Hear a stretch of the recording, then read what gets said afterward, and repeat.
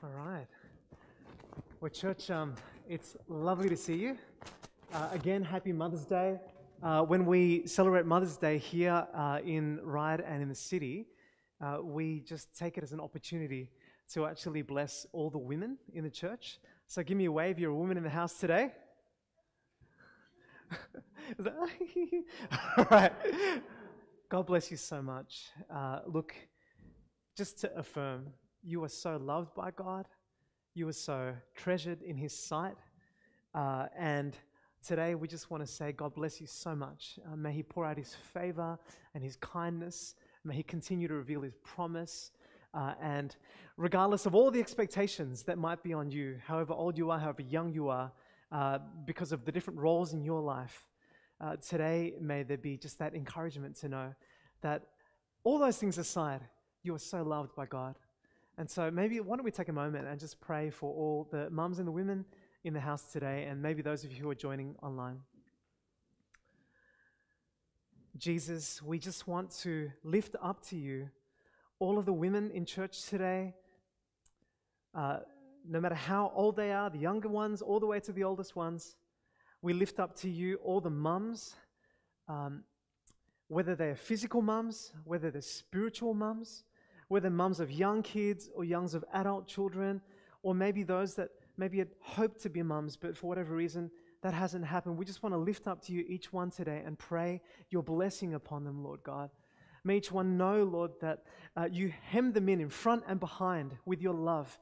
May each one know that you watch over them when they get up in the morning, when they go to bed at night, when they go out from the house, when they come back home.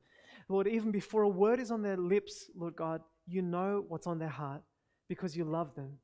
And each one is of great value to you. So, Lord, may you just cover each one right now with an extra measure of your love. Your word says that you fill our hearts with your love by the Holy Spirit. We pray that there will be a fresh filling of each heart with your love today. Lord, all the burdens that each one might be carrying, the heaviness, or maybe even the weight of expectation, whether that's from ourselves or whether from others around them, Lord, we just pray right now that there be a lifting of those weights so that each one may know that they are fully and completely loved by you and walk in the joy of that. So bless each one, Lord God, and help us as a church continue to value the women in the church in a way that just honors you, Jesus, and honors them as well. In your amazing name we pray. And everyone said, amen, amen. So thank you, ladies, just for being who you are. All right, well, there's a few things just to mention as well that are happening in the church. And that is, we do want to thank God for Ben. Those of you who may know Alan and Susan, one of their sons, Ben, recently had a triple bypass operation. But since then, he's been running up the stairs and, just full of beans. So can we give God a cup of praise for that? We're thankful for that. Some of us have been praying for that, and we're going to pray for his continual healing. Some of us have been praying for Jason in the city. He has quite significant cancer. Only just got married last year. We were heartbroken when we heard the news, but we've been praying for him. And the news from the scans are that most of his tumors have dramatically decreased in size. So again, can we give God praise for that? That's awesome, right? How good is God? I do want to lift up to your prayer point. Got a message from Candace, Tim and Candace. Many of you know baby Ella has just a serious outbreak of eczema. And so we just want to encourage everyone in the church to be praying for her healing for that. I understand there's a few in our church that have eczema as well. We want to pray for healing and pray that God would just touch her body. So if you can remember her, that'd be awesome. Last thing I want to mention, just in the family. So Peter and Christine Tio, some of you may know them. They recently welcomed baby Audrey into the world. So if you know Peter and Christine, send them a message. Congratulate them. So that's an absolute joy. Yeah. Okay. All right. Oh, here we go. You've got your Bibles. Turn with me to Galatians chapter 5. I'm going to read some scripture and then come into the word today. Galatians chapter 5. And we're going to be starting from verse 1. And it says this. I'm reading from the New International Version. It is for freedom that Christ has set us free. Stand firm then, and do not let yourselves be burdened again by a yoke of slavery. Mark my words. I, Paul, tell you that if you let yourselves be circumcised, Christ will be of no value to you at all. Again, I declare to every man who lets himself be circumcised that he is obligated to obey the whole law. You who are trying to be justified by the law have been alienated from Christ. You have fallen away from grace. For through the Spirit we eagerly await by faith the righteousness for which we hope. For in Christ Jesus neither circumcision nor uncircumcision has any value. The only thing that counts is faith expressing itself through love. You are running a good race. Who cut in on you to keep you from obeying the truth? And we're going to skim down a little bit further to verse 19. So if you go down to verse 19 of Galatians 5, the acts of the flesh are obvious: sexual immorality, impurity and debauchery, idolatry and witchcraft, hatred, discord, jealousy, fits of rage, selfish ambition, dissensions, factions, and envy, drunkenness, orgies, and the like. I warn you, as I did before, that those who live like this will not inherit the kingdom of God. Yeah, this is the cool bit. Verse 22. But the fruit of the Spirit is love, joy, peace, forbearance, kindness, goodness, faithfulness, gentleness, and self-control. Against such things there is no law. Those who belong to Christ Jesus have crucified the flesh with its passions and desires. Amen.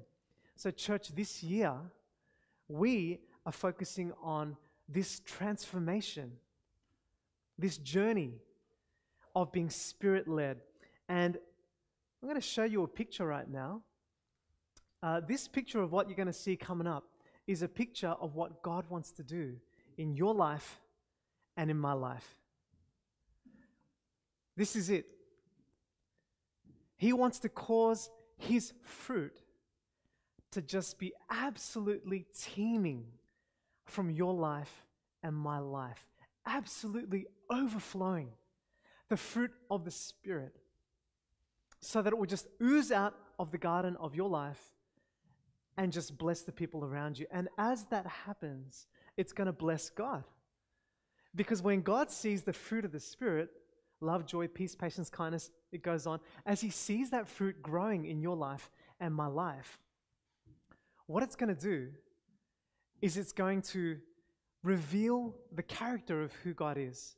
He's going to see that fruit growing in your life, and He's going to be welling up with gladness and joy. These are my sons and daughters, reflecting the qualities that reflect who I am. It's going to bless you.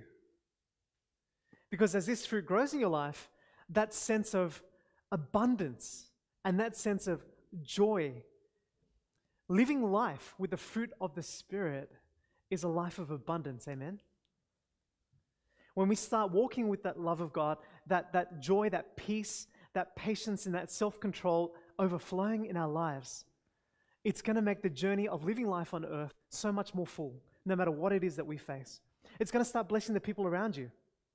Other people are going to see that fruit, and they're going to say, I want to hang out with Steve more. I want to hang out with Mark more.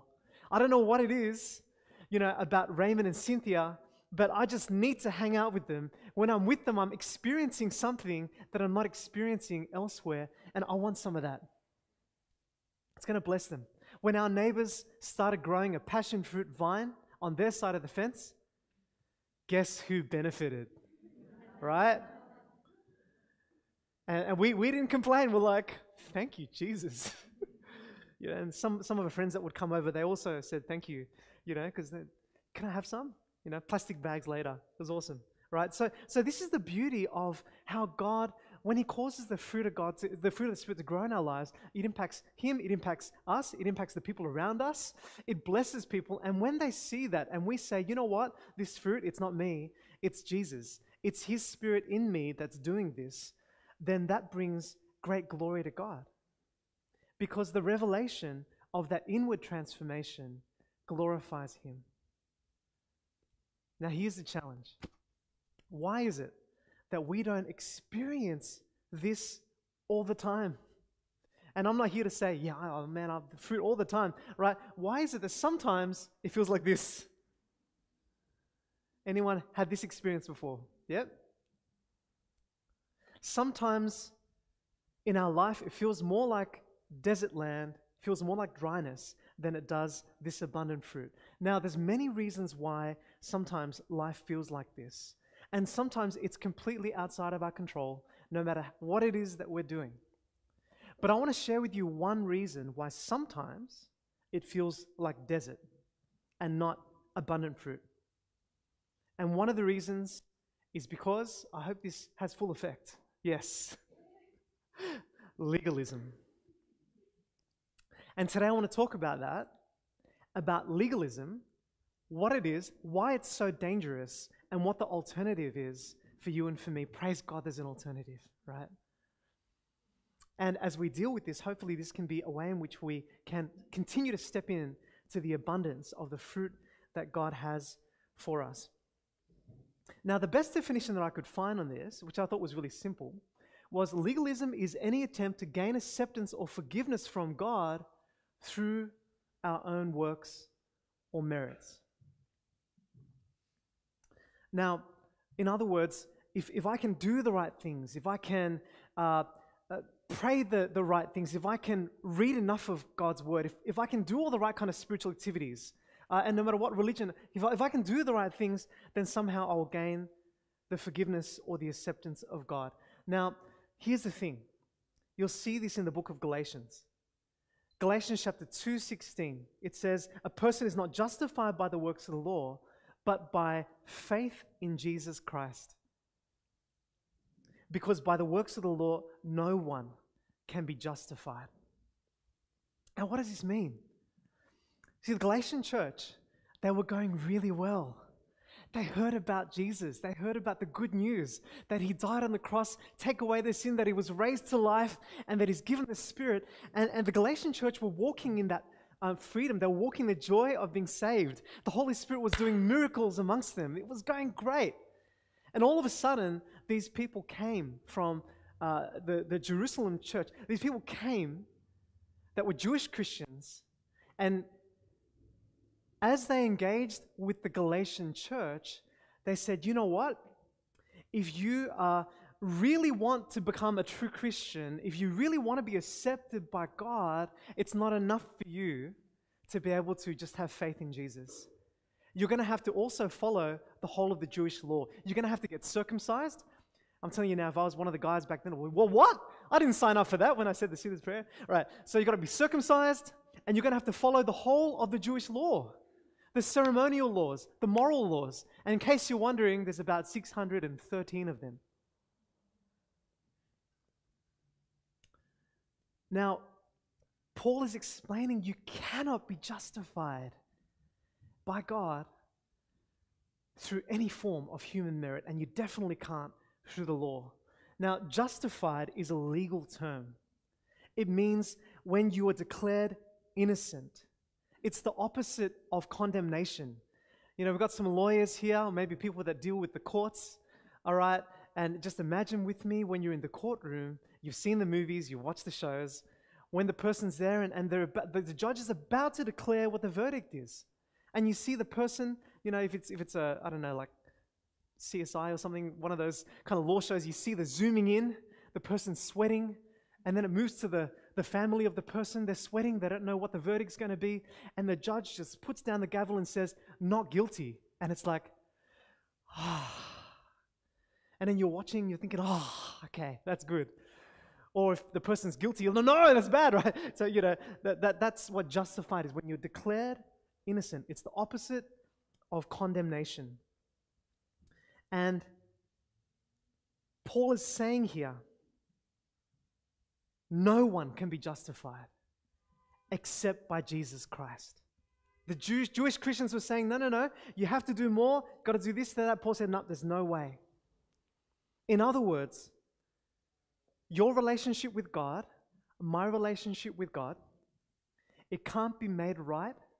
We can't be accepted or received by Jesus by any form of Jewish law, any form of human effort, if anyone tries to tell you or to tell me that to be made right with Jesus, aside from believing in him, you have to do A, B, and C, and D, and you have to do this and do that, they are not preaching the gospel. They are preaching a false gospel. It's what it says in Galatians 1, 6, and 7. Now here's the tricky thing. The tricky thing is that it's so easy to slip into legalism in some shape or form. I've done it many times. I know people around me have done it in youth group and in church. In life group, it's very easy for us to slip into legalism. But you know what we need to do, church? Just like Paul in Galatians 2:19, what we need to do is we need to die to the law, and we need to die to any concept or idea of human merit to gain the acceptance of God. Does that make sense? We need to take that thing and we need to crush it because it is not of God. Some of you are thinking, why is this so important? Now here's why it's important, all right? This is what Galatians alone says. When we are legalistic, when we slip into this thinking that somehow we need to do some sort of human effort to be received by God, this is what it does. It makes the grace of God void and undermines what Jesus has accomplished through his death. So you think about that word void. You know, when you have a warranty on something, you know, and for some reason you did the wrong thing and then they say, sorry, but you broke that, that's void, right?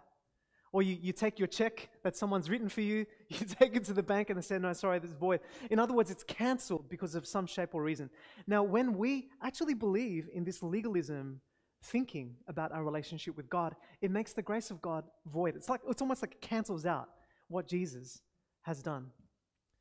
It says that when we believe in this, we actually desert him who actually called us into the grace of Christ.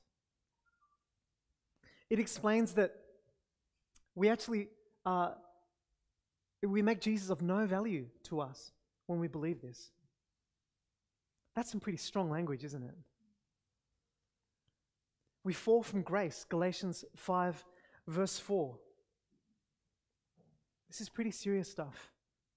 When we actually believe in this idea that we need to somehow add to the grace of Jesus to be received by him, this is what we're actually communicating to God. This is what we're doing.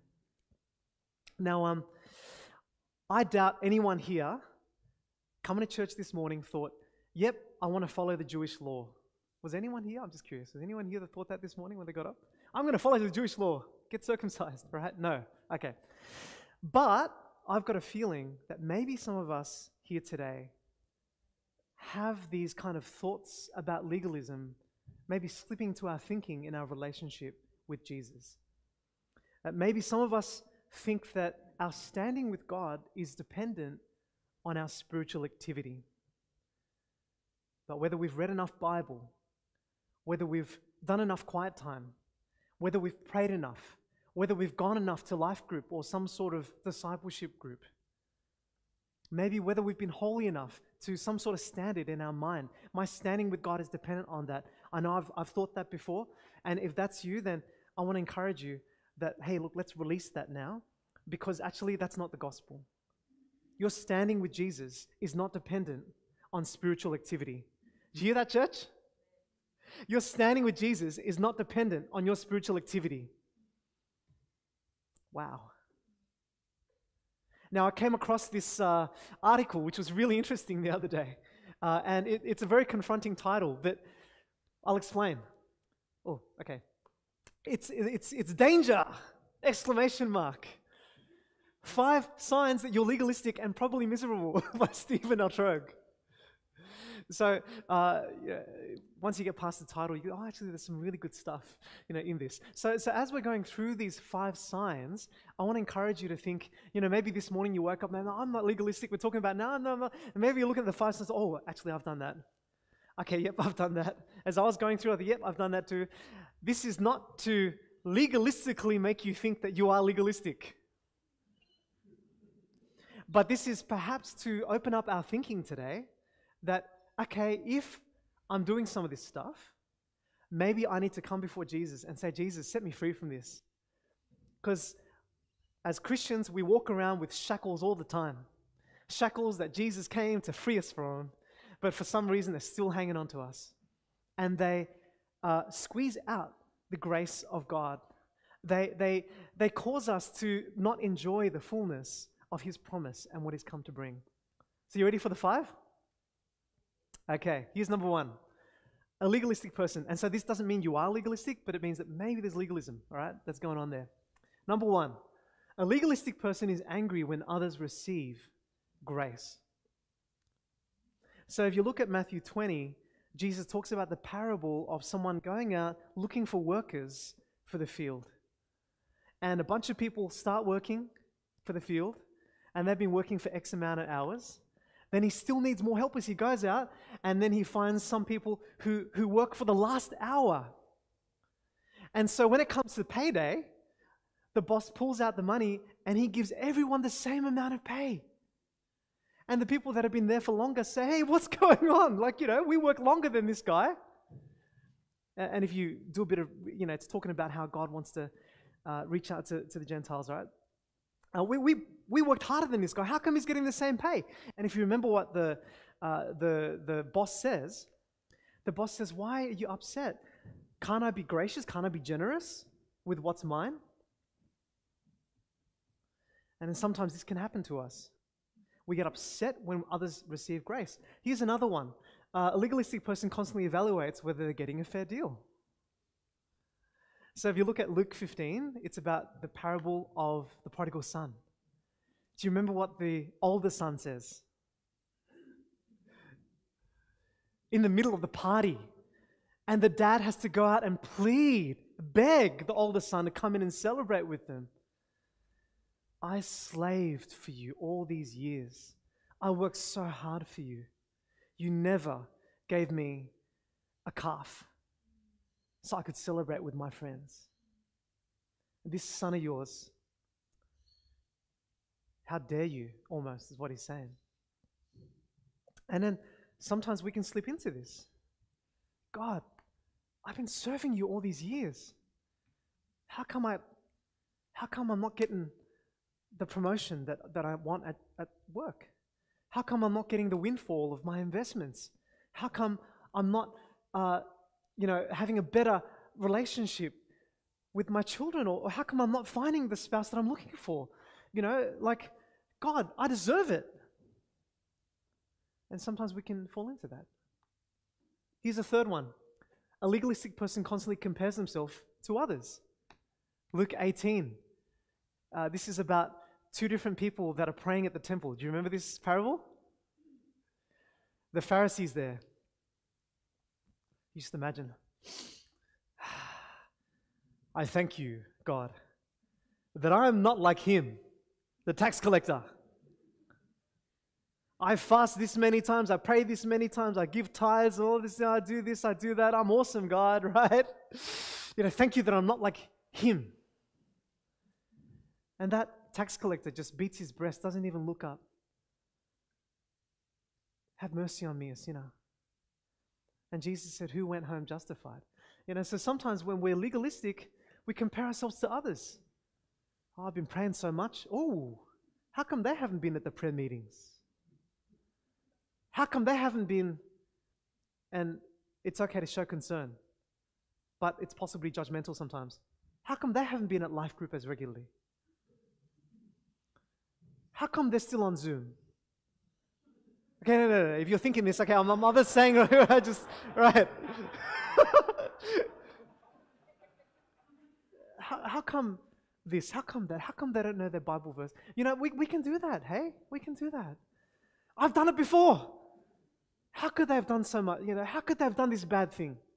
It's very easy for us to get legalistic, compare ourselves to others.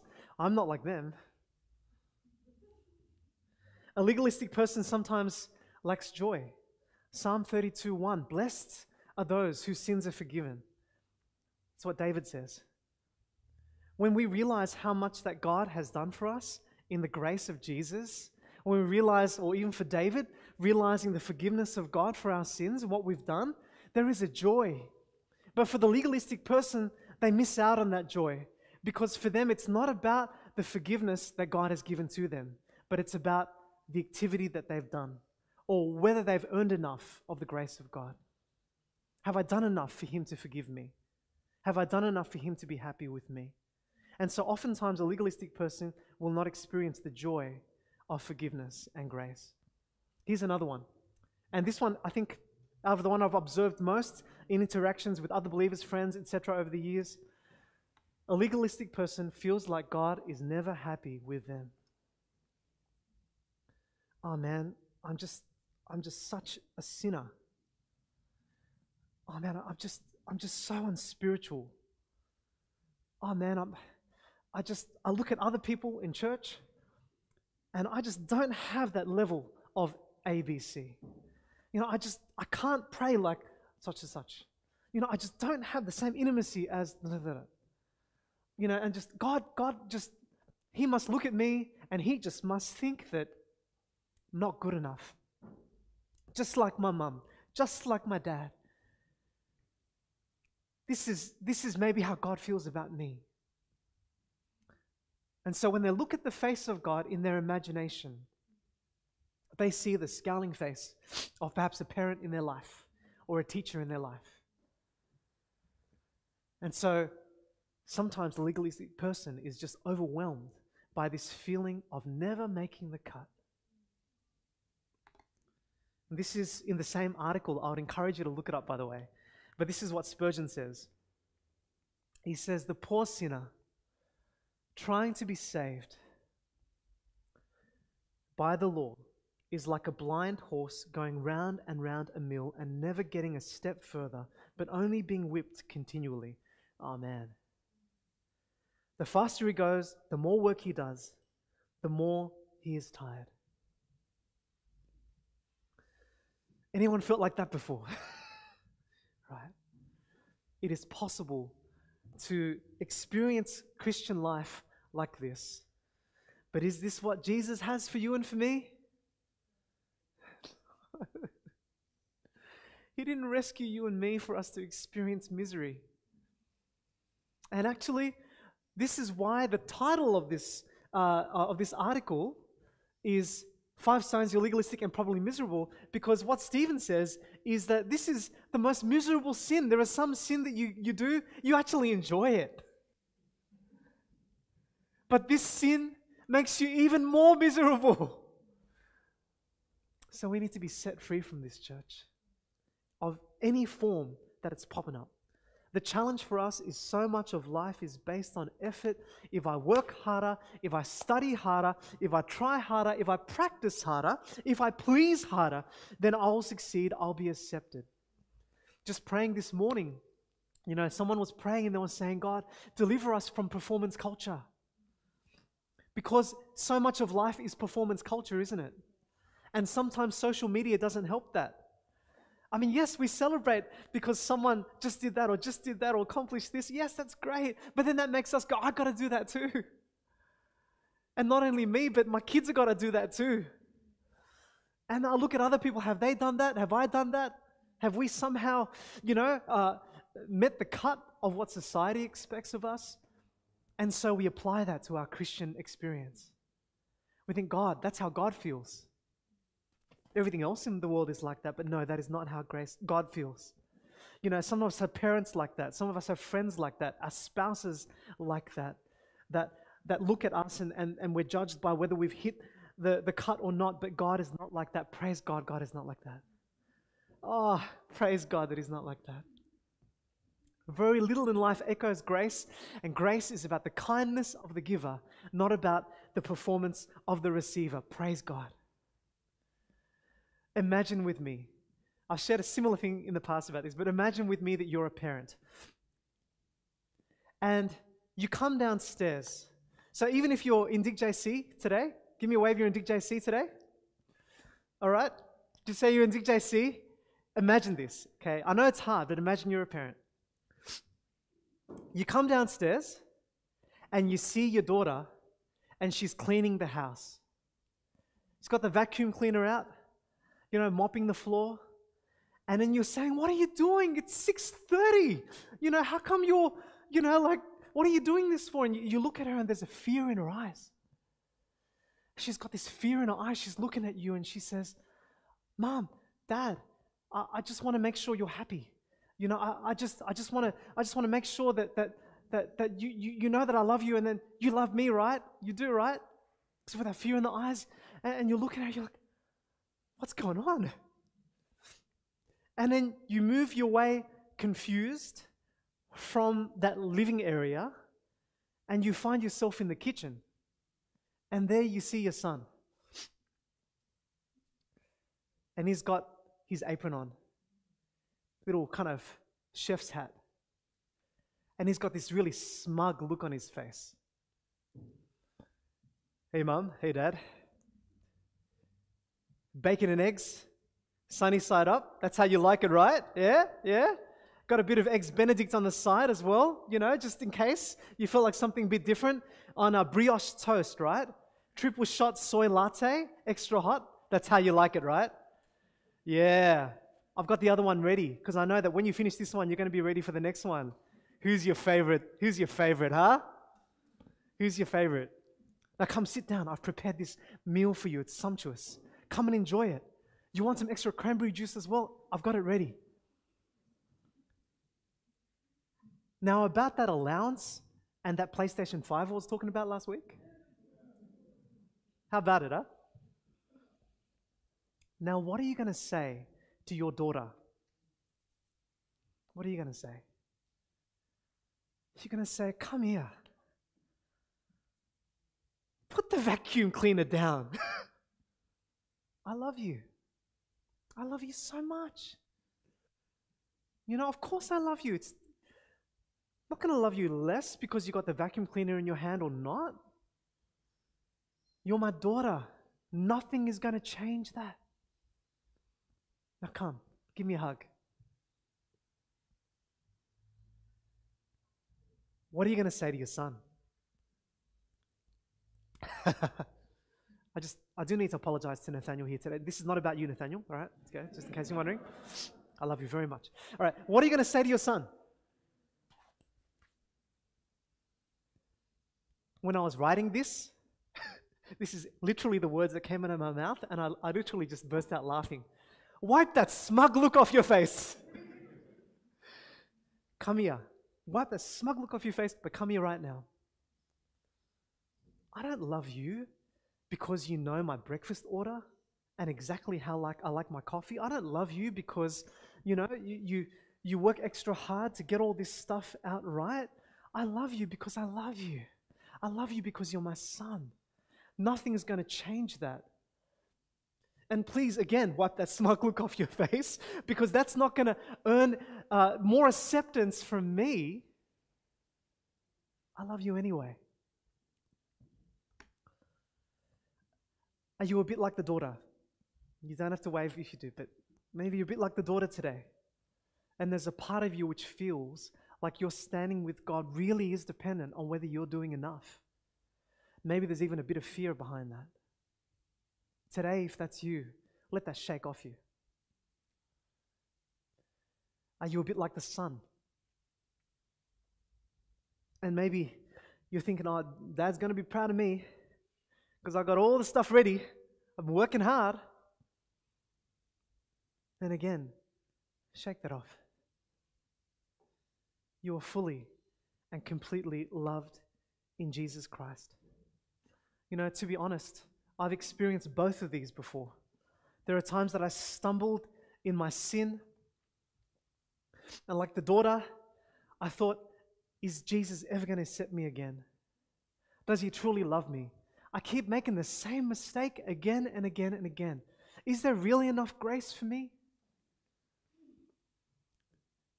And I think I've got to somehow make up for it. You done that before? You stepped into sin, okay, I've got to make up for it now. And somehow have a good run the next week. You know, a good run the next couple of weeks. Do enough spiritual things, maybe, with the spiritual vacuum cleaner in my hand.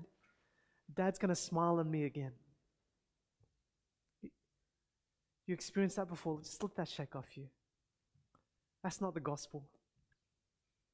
And I've flung on the other side before. When I have a good week of spiritual activity under my belt, Or a good week of, spiritual, I've done the right thing for a couple weeks and, oh man, this is going good. Man, where's the gold stars, Jesus? Just right here. There's a spot right on this little crab logo. I'm ready for it.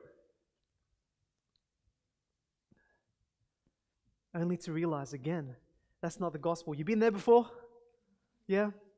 Our loving Father sent Jesus, His Son, to give His life for you and for me. And He sent the Spirit to live in us. The basis of God's love and acceptance and forgiveness for you and for me is Jesus Christ.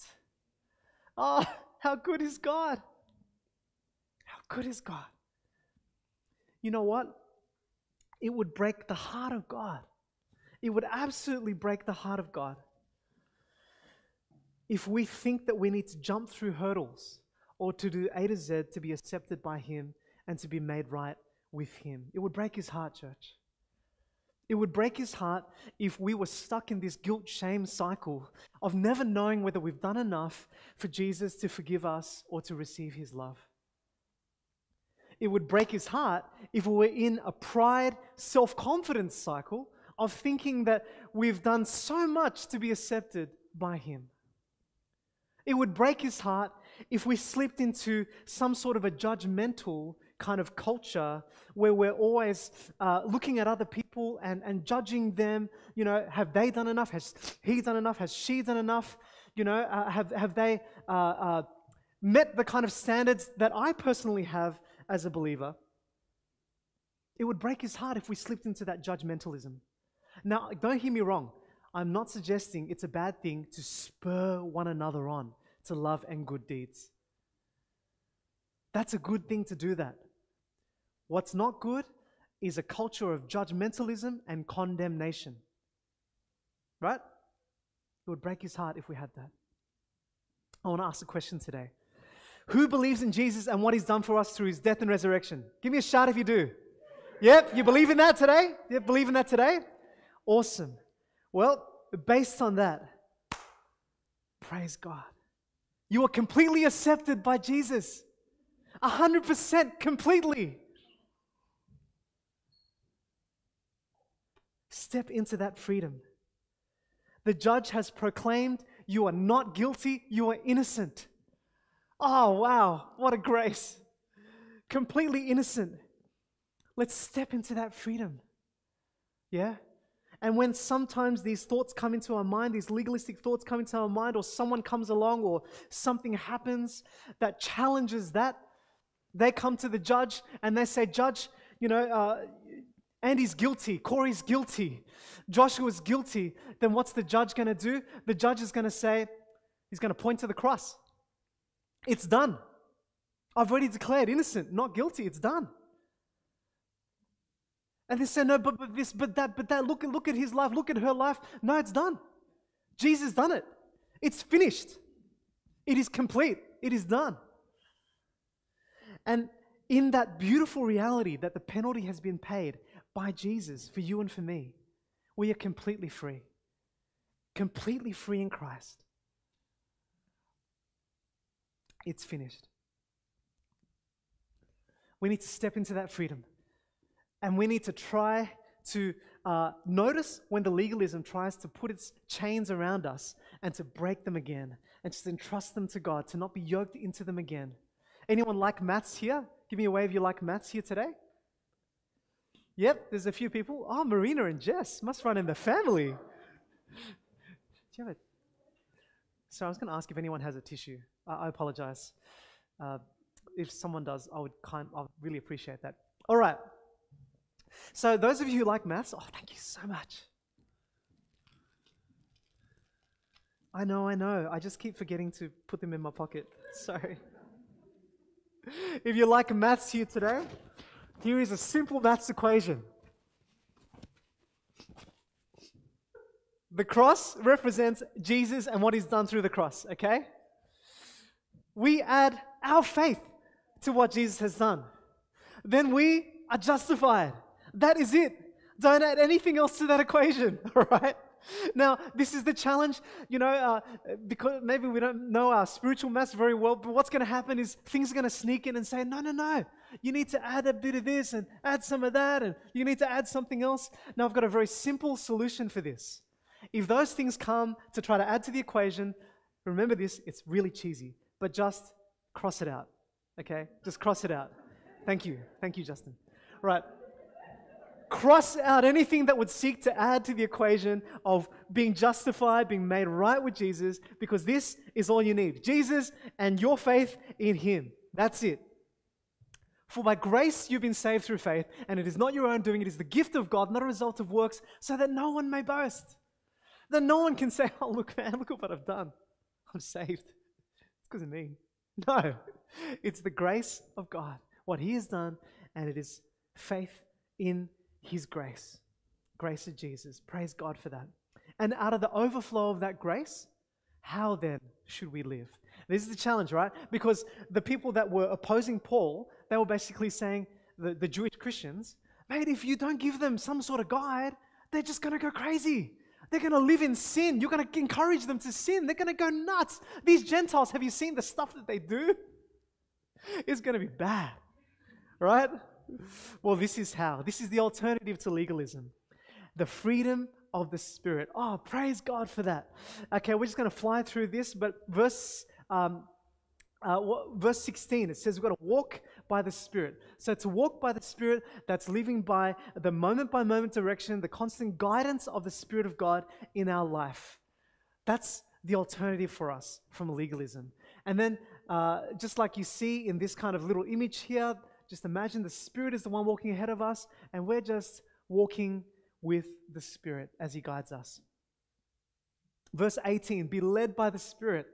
Again, just a very simple kind of concept, but as we are led by the Spirit, it's the same verb as a farmer leading cattle, herding cattle, shepherd leading sheep, a captain driving a ship, right?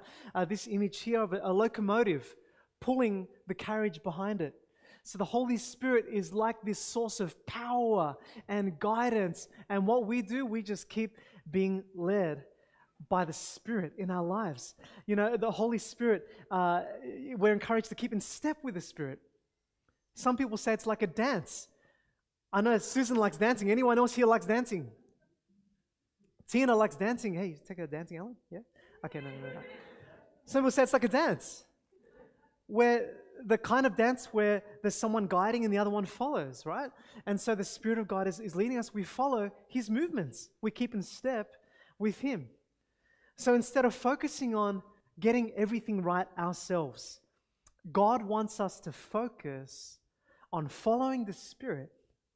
And as we follow the Spirit, walk with Him, be led by Him, keep in step with Him. So it's all about relationship here. As we do this, what's going to happen? The Spirit of God is going to produce the fruit in our life. It's going to happen. Like a master gardener, walking through the garden of your heart and my heart and our mind and our relationships. He's going to walk through there and He's going to say, come on, Andy, let's have a look at the garden today. Okay, we need to sow some seeds there. Okay, Dan, we need to water this. Right? Phil, we need to prune this plant here together. Let's do it. I'm going to help you. Let's do this together. And as that happens, the fruit of the Spirit is going to grow in our life, and legalism is going to fall off of us. The weeds of legalism are going to fall off of us. And we're going to walk in the freedom and the abundance of being children of God, because that is who we are. Amen?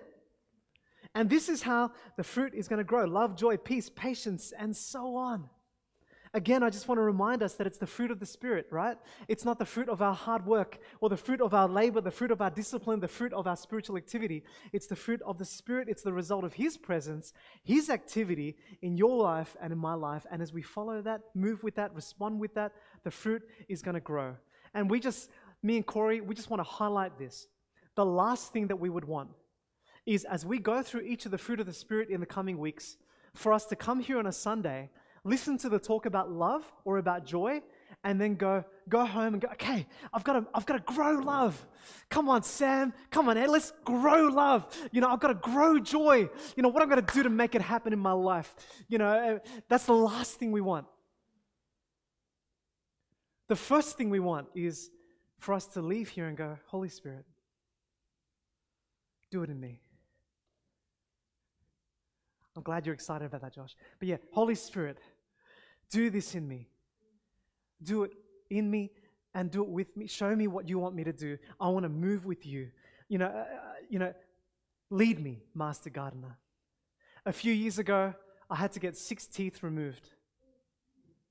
Whoop, where are we? Okay, here we are. 4 wisdom teeth. And you're thinking, how do you get 6 wisdom? No, it's because next to my wisdom teeth at the bottom, they were decaying. And so I had to get 6, 1, 2, 3, 4, 5, 6 removed. I was under local anesthetic, so I was awake the whole time. The sound of grinding. Okay, I'll stop it. So I didn't go into that dental appointment saying, I'm going to get my teeth out. I went in there going, well, 1, I need the grace of Jesus right now.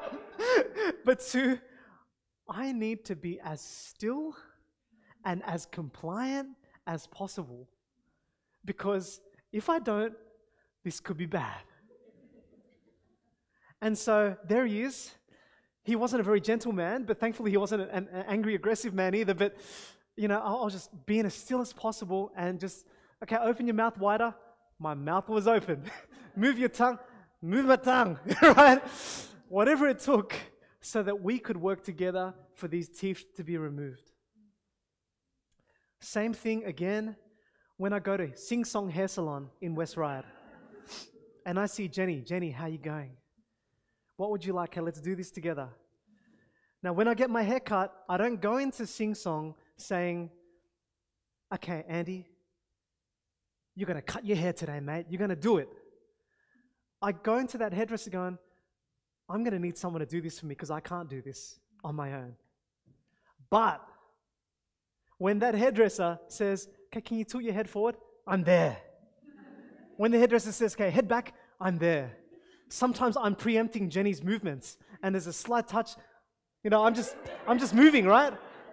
Wherever it goes, whatever it takes. Because this transformation needs both her guidance and skill and my cooperation. You see what I'm getting at? I think you do. When it comes to the work of the Holy Spirit growing this fruit in our life, think like this. And if dentist is going to freak you out, think of something else, okay? But this is what the Spirit wants to do. And the work that the Spirit wants to do in your life and my life is far more intimate, far more an important kind of surgery than dental surgery or even than heart surgery. This is spiritual surgery going on. This is soul surgery. This is mind surgery. This is heart, our inner being surgery. And so why do we think that we need to do it on our own? Why? Why have I fallen into that trap so many times of thinking, oh yeah, I'll get my teeth done by someone else. I'll get my hair cut done by someone else. Spiritual stuff, I've got this. That would have saved me so much heartache if I realized this earlier. If only I realized earlier, I would have saved so much heartache and unnecessary pain. But I thank God that as more love, more joy, more peace, more self-control began to grow in me by His grace, replacing the anger and sadness and anxiety and the giving into sin that I was struggling with. I thank God that He began to do this in me. And again, when people around you start seeing this fruit dripping from your life and my life, when they start tasting of it, when they start smelling it, when they experience the love overflowing and the joy radiating and the peace kind of exuding from your life and my life, when they taste of the patience and the kindness and the goodness, Jess, in you and in you, Justin, they will see the finger of God. When they experience the faithfulness, they will see the kingdom of God at work, the finger of God at work in your life and my life. You will look different, we're going to sound different, we're going to smell different. And so remember this. Just remember this. Remember to tell them where you got your hair cut. You get what I'm saying? Remember to tell them who transformed your soul and your heart. Remember to tell them about the Jesus spiritual salon that you've been going to and the way that he's been working in your life and my life so that he might be glorified. Okay, here's the soul training for this week, guys. Thankfully, it's before the fast that's starting Monday next week, all right? I'm calling it fruit time. I want to encourage you, consult with your doctors if you've got high sugar levels, by the way. All right, so I want to encourage you to eat a piece of fruit this week. And as you do that, maybe have an extended time of grace while holding that piece of fruit. Don't worry, even if you're at the office or at school, you're holding that apple and you're looking at it. You know, if someone says, what are you doing? Say, I'm praying, right? Thank Jesus for loving and accepting and justifying you. Thank him for that. Thank you for that, especially if you've noticed some of the legalism stuff before and, you know, you experienced that. Just hold on to that fruit and just thank him in your heart. Say, praise you, Jesus, that you've accepted me, and it's all because of your grace. And the next thing I want to encourage you to do is to invite the Spirit to grow that fruit in your life. If it's a particular aspect of that fruit, pray for that. If you've been longing for more peace or more joy or more love, pray specifically for that. If you're needing more self-control, pray specifically for that.